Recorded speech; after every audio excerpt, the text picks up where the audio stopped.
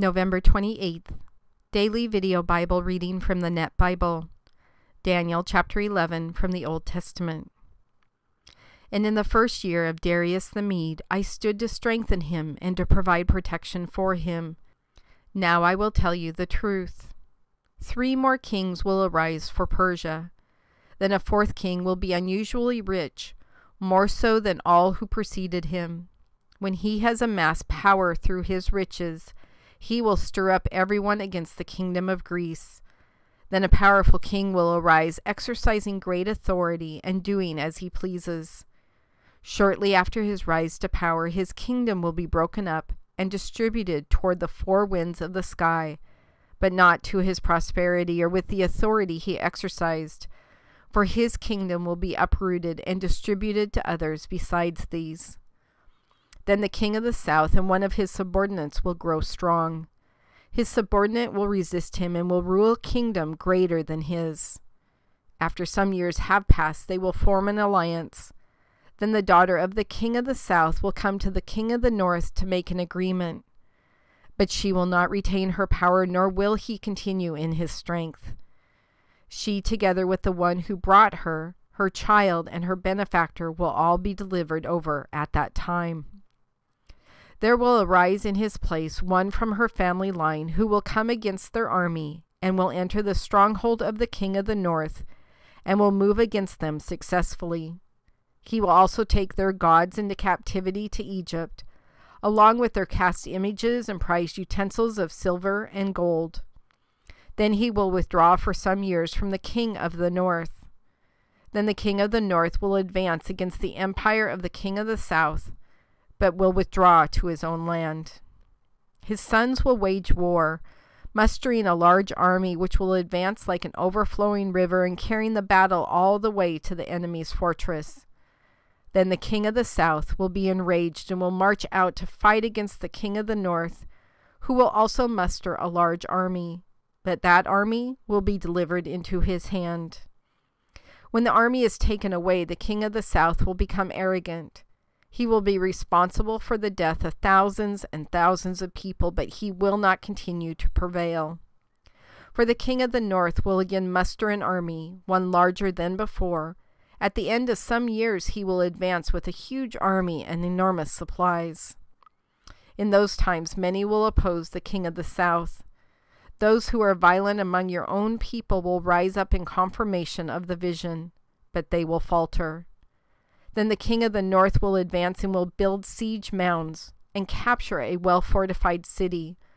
The forces of the south will not prevail, not even his finest contingents. They will have no strength to prevail. The one advancing against him will do as he pleases, and no one will be able to stand before him. He will prevail in the beautiful land, and its annihilation will be within his power. His intention will be to come with the strength of his entire kingdom, and he will form alliances. He will give the king of the south a daughter in marriage in order to destroy the kingdom, but it will not turn out to his advantage. Then he will turn his attention to the coastal regions and will capture many of them, but a commander will bring his shameful conduct to a halt. In addition, he will make him pay for his shameful conduct. He will then turn his attention to the fortresses of his own land, but he will stumble and fall, not to be found again. There will arise after him one who will send out an exactor of tribute to enhance the splendor of the kingdom, but after a few days he will be destroyed, though not in anger or battle. Then there will arise in his place a despicable person to whom the royal honor has not been rightfully conferred. He will come on the scene in a time of prosperity and will seize the kingdom through deceit.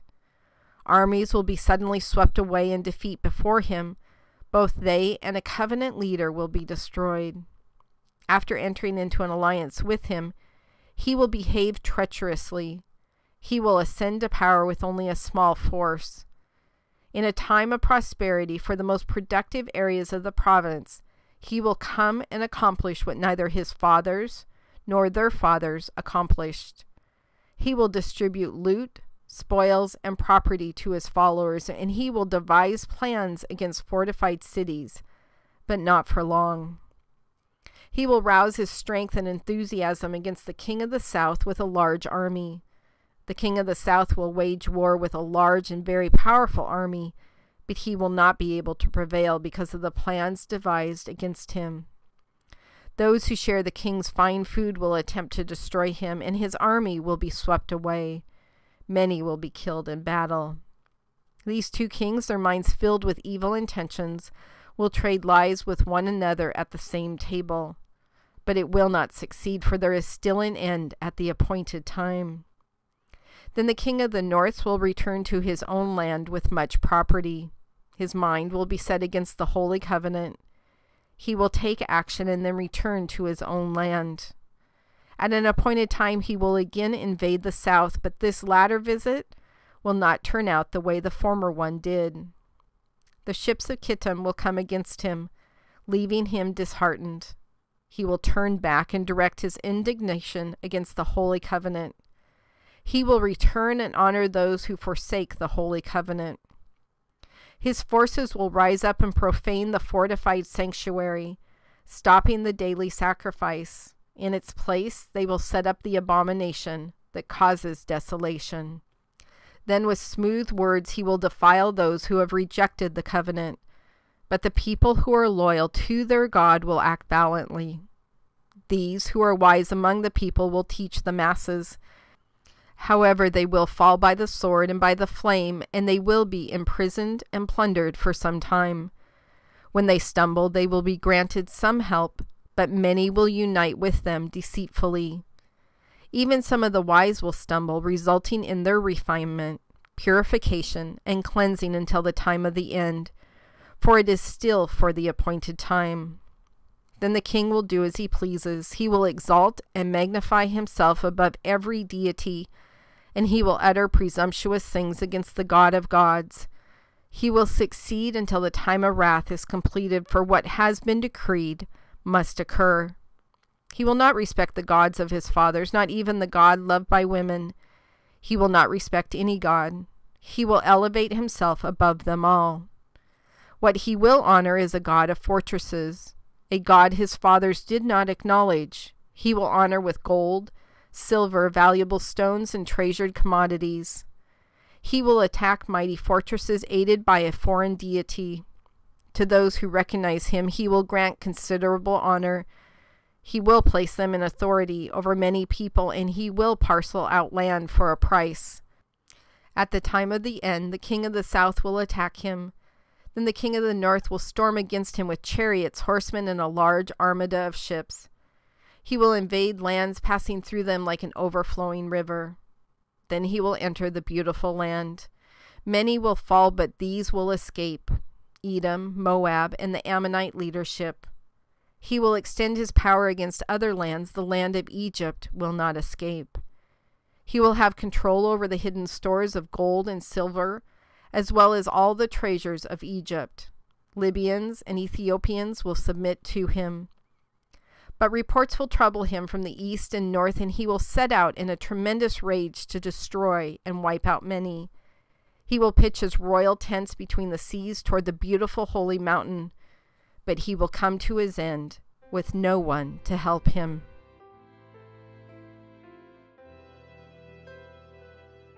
God, if I ever understand completely Daniel 11, I'll be doing good. Maybe that should be on my goal list for next year, to sit down and really work through Daniel 11. We've got all these like kings and armies and uprisings and deaths and poisonings and taking over temples, and Cleopatra shows up, but not the one we know, but the first one. All sorts of craziness going on in Daniel 11. I think the most important thing that we need to understand through all of this is we don't need to be experts in history. We don't need to be people who know every last person on this chart that's in my study Bible in this time period. But what we need to know is that you speak truth. You speak truth through your prophets in the Old Testament, and we've watched many of those prophecies come true. And you also speak truth about end times. The fact that it will happen, that there will be two types of people, those that are saved and get to go up to heaven with you, and those that aren't. And then ultimately that you are in control. You will reign sovereign over everything in this world. And it's not that you don't reign sovereign right now. It's just that while Satan's still running around, that ultimate destruction of him and his cohorts at the end of the world, so that there can be peace and pure love and compassion and kindness and no pain and no hurt and no jealousy and no anger. It will be amazing living in a world that is filled with fruits of the Spirit. On Facebook today, I saw this quote from one of the pastors that I follow that says, for Christians, this life is as close to hell as we will get. For non-Christians, this life is as close to heaven as they will get. And Daniel does talk quite a bit about the persecution of your people. And some of them will lose their lives. Many of them will lose their lives in the process of staying true to your word and their passion for that relationship with you. And so many times it does feel like hell. It also feels like hell when you see so many people whose hearts are incredibly immune to you. There was a quote from Brad Pitt, as in the Brad Pitt. I'm probably 20% atheist and 80% agnostic. I don't think anyone really knows. You'll either find out or not when you get there. Until then, there's no point thinking about it. And for me, that's the hell on earth, is this attitude of, well, I'll have time later on to do religion. I've actually been told that before. Or I'll have time later on to go to church. Or I'll have time later on to have a relationship with God. And my favorite writer, one of my all-time favorite writers, C.S. Lewis, says, Christianity, if false, is of no importance, and if true, is infinitely important. The one thing it cannot be is moderately important. So keeping that in mind as we intentionally go through our day, we are going to have heartbreak. It is incredibly heartbreaking to have friends and family members and people you don't know but who you love, who aren't connected to you, God. We know that if the world ends right now, we know that they won't be in heaven with us, but more importantly with you. God, allow us, me, everyone who's listening to this video, to be ever present, ever aware that life here on earth is very similar to hell for us. And that should point us towards looking forward to you, our freedom, our eternal life with you, your Son coming back. All of our actions today should point to the future. Not to get caught up in end of times, but just that acknowledgement of confirmation that we know what is going to happen to us. God, allow that pain in our heart for others to manifest itself in work, in good works, in the sense that we aren't afraid to talk to people about you, that we know that whatever we say to them, that you will use for your glory. That the most important thing is to say things to them, whether that's Bible verses or our own personal story or encouragement or handing them a Bible. You have all different various things that you want us to do. But allow our heartbreak here on earth, allow that hell to focus our work, God. To not get so caught up in the worldly things that we get distracted by them. But that we're intentional about the good works that you have planned for us, God.